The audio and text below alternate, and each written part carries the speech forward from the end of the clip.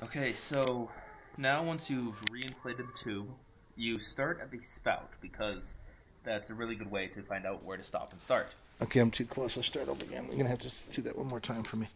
Okay, so let me get farther back. Okay, now do that again.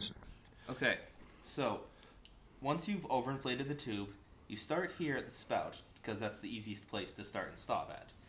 You insert it in the water, and then you slowly move the tire through the water to find any indications that there is a hole in the tube.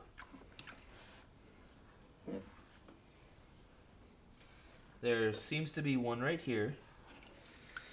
It seems to already have a mark here, as you guys can see, indicating that it has been repaired before, but the patch has just fallen off.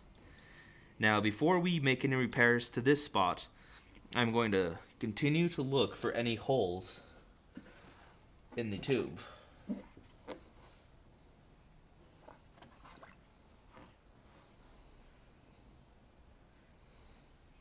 And once you find that there are no other holes in the tube, you get your patch kit and you patch the hole after you have marked off where the hole is. Okay, let's stop there.